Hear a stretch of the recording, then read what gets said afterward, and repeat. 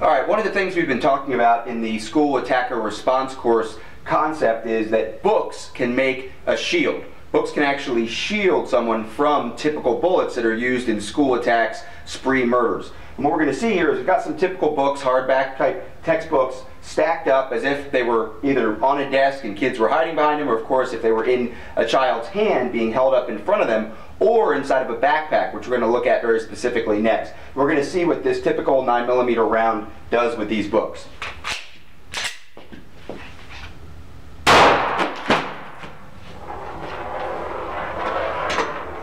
And what we've got here is definitely an exit on the first book, and the bullet has completely stopped here right on the face of this second book. Now, one of the things that we tell the kids is you can use this, as a shield. You can actually put it on backwards if you're fighting, if you're thinking about stopping an attacker. And of course you can put it on traditionally backwards and trying to run away if you're trying to evade. You go ahead and put this backpack on.